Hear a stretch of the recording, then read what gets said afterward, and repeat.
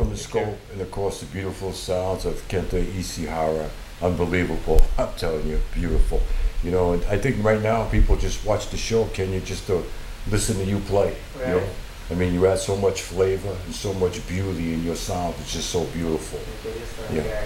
And welcome this evening to the show, Scope, and we have a special guest, revisit of Daryl. Welcome back, Daryl. Thank you. Daryl is Uke is a former CEO and president of the YES program, and he was with us about a couple of months ago. And he, like he said, he promised us he would bring one of the young men who have, went through the program, the 3 or 4 steps of the program. Right. And Kevin, nice to meet you, nice Kevin. to meet you. Nice to meet you, Kevin. And Darryl, I want to get right into it a little bit and talk to Kevin a little bit about the program itself and the what he got out of the program and the positive nature and what it's done for you in terms of your education. Yeah. And toward what you like to do in life in terms of, you told me earlier off the set that you're interested in maybe getting into business, and how has the YES program helped you towards your dream of being involved in business? Well, the first step of the YES program was to develop a business plan. But in order to have a business plan, the idea brainstorming phase is always the most important part, because in order to sell something, you need to have an idea. And that's very hard, because when you start doing your research, you realize so many of your great ideas are already out there.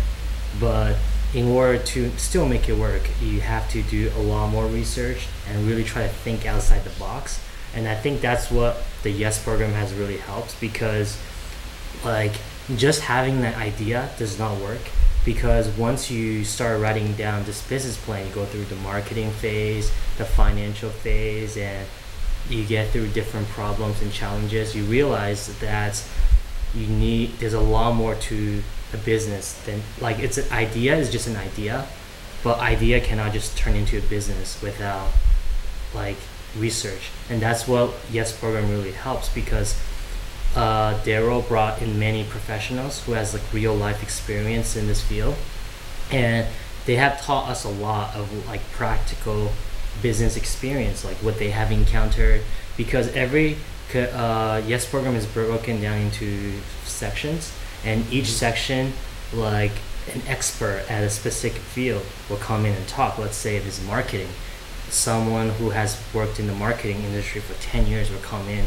and let you know their insights into what's good for marketing.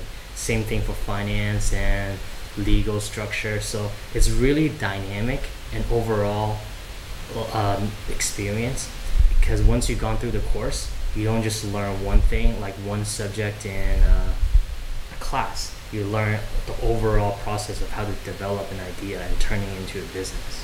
When you came in, you had to come up with an idea of your own. Yeah. And what was your idea, your plan, your idea? Well, because we first have a few in mind, but we went through brainstorm.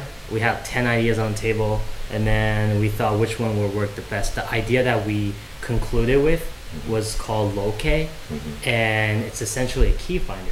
Because one thing that I've learned as an entrepreneur is that an idea is when you find all these problems in your lives, and solving these problems gives you a good idea of what's missing in the society. And here I am always looking for my wallet, keys, and it's frustrating because you waste 10 minutes looking for these things, and these minutes add up.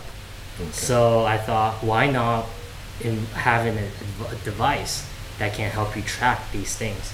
And that's where Locate came into our minds, and we went through with the idea. Oh, that's beautiful. And won the first award. You won the first award for that? Yeah. Unbelievable. So you were at the top of your class, basically. Can we say that? Well, I was a bit more experienced, because the prior year I also entered the YES program, but that year I've only ended up with third place / a most creative idea.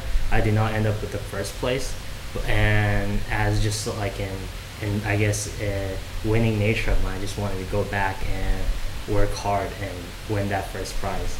How did you find the YES program? Well, it was my mom actually told me about it, because the YES program is sponsored by NECINA, and NECINA is very good at communicating with like the Asian circle, and through I believe it was through my Chinese school, which was contacted, sent an email to my mom, and then she told me about it, and then once I heard about the program, I just thought, wow, I have to try out. And Daryl, you were telling me. It's the same feeling I always seem to get.